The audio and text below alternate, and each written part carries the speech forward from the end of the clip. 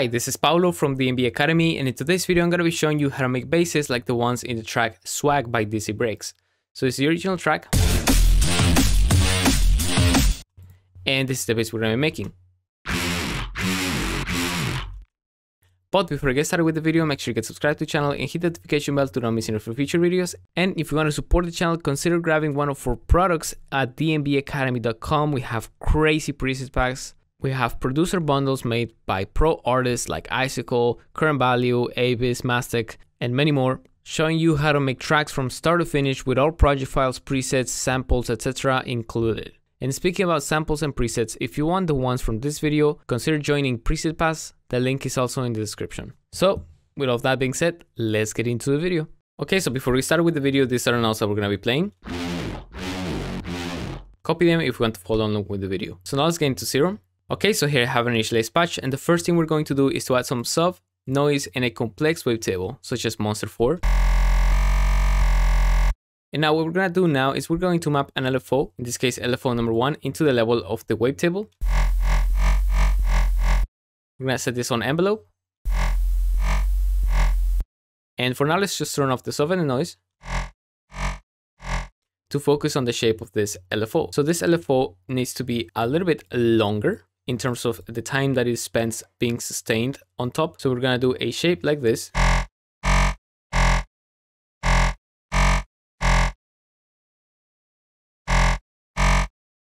And next we're going to turn off the anchor button just so we can modulate the rate of the LFO better. And so we're going to do a modulation like this. And so now let's modulate the rate of this LFO. What we're going to do is we're going to keep the original speed of the fourth note, but then on the second note, we're going to bring the speed at half so it spends more time because the second note is longer. And then the next thing we're going to do is to automate the pitch of this oscillator. So we're going to set the range at 12, and then we're going to automate the pitch bend here. So now the pitch bend automation should look something like this, going up, sustaining, and then going down. That gives the sound a lot of expression. And now the next thing we're going to do is we're going to map an LFO into the tension point of this LFO. And now this macro can help with the length of the sound. So let's also automate this macro. And again, we're going to bring it up at the part of the note that we want to prolong, like this, just so it spends more time there. And now let's start shaping the character of the sound. So let's use a sub and once again the noise. And let's start mapping this LFO into the level of the noise, the wavetable position, and anything that adds movement into the sound. So I'm just gonna fine tune this a little bit.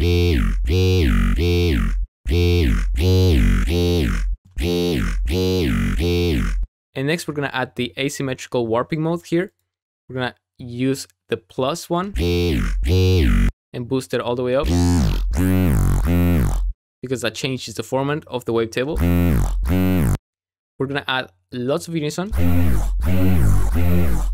And next we're gonna filter this wavetable through a high pass filter with a notch in it. And next we're gonna map this LFO into the cutoff. And if we boost the resonance, you can hear the form and shift that it does to the sound. So what we're doing is trying to match the original movement of the track. Let's boost the drive a little bit. And then let's also map this LFO into the frequency of the notch, and let's bring this down.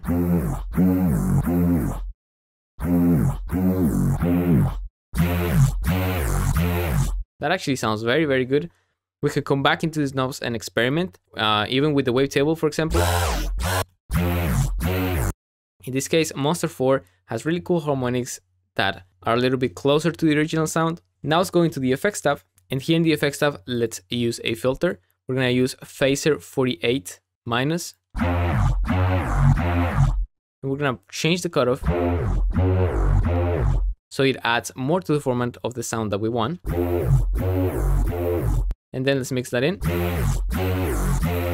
Next, we're going to add an EQ. And with this EQ, we're going to control basically the envelope of the sound because we're going to be low passing this and modulating the cutoff frequency of that low pass. So it's like one more element of amplitude control.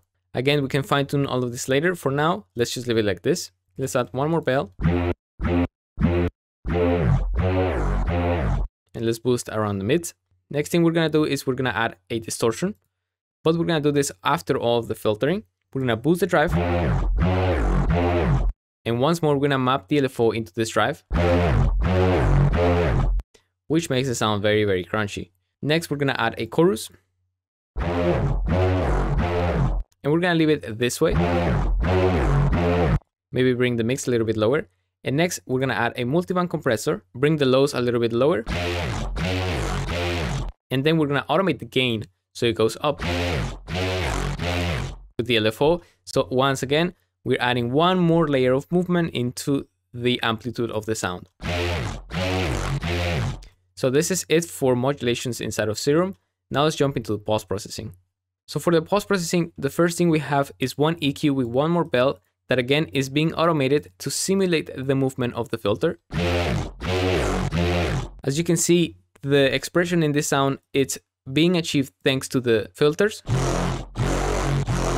and the pitch bend going up and down, which is really, really cool. Next, we're gonna add an EQ that boosts the highs. As you can hear, it really adds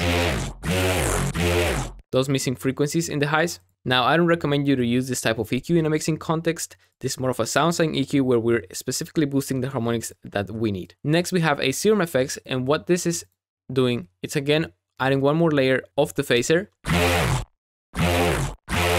to change the formant slightly, and a little bit of a boost with the EQ.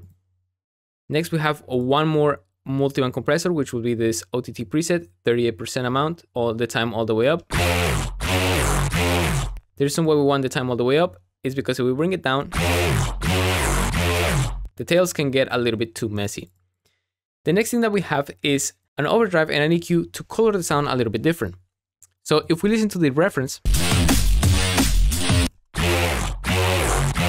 we can hear how there's different expressions in the bass, and this is all coming from different types of saturation, EQing, and other types of processing that change the harmonics of the sound. So what I did was adding this overdrive.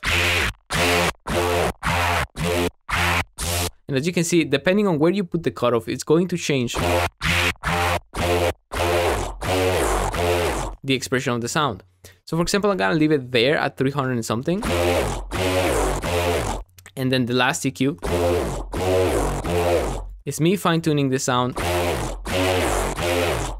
as much as I can to make it match the original.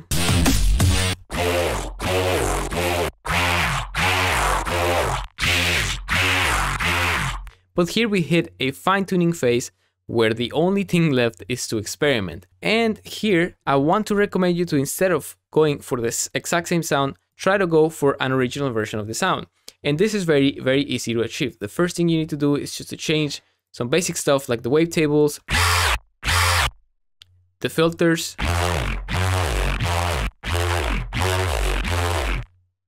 the different warping modes, and very specifically the melody, which will be the pitch bendings. So, for example, let's do something like this. Dun, dun, dun. Maybe let's bring this down. Like this.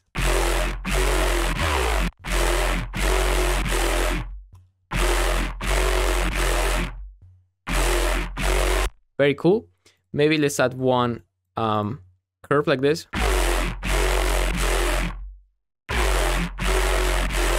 And now we have a very, very cool growl. So that's gonna be it for the sound and also for this video. If you liked it, make sure you get subscribed to the channel and hit the notification bell to not miss any future videos. And if you want to support the channel, consider grabbing one of our products at dmbacademy.com. We have crazy preset packs. We have producer bundles made by pro artists like Icicle, Current Value, Abyss, Mastic, and many more, showing you how to make tracks from start to finish with all project files, presets, samples, etc. included. And speaking about samples and presets, if you want the ones from this video, consider joining Preset Pass. The link is also in the description. So thank you so much for watching, hope you have a nice day, and I'll see you in the next video. Bye bye.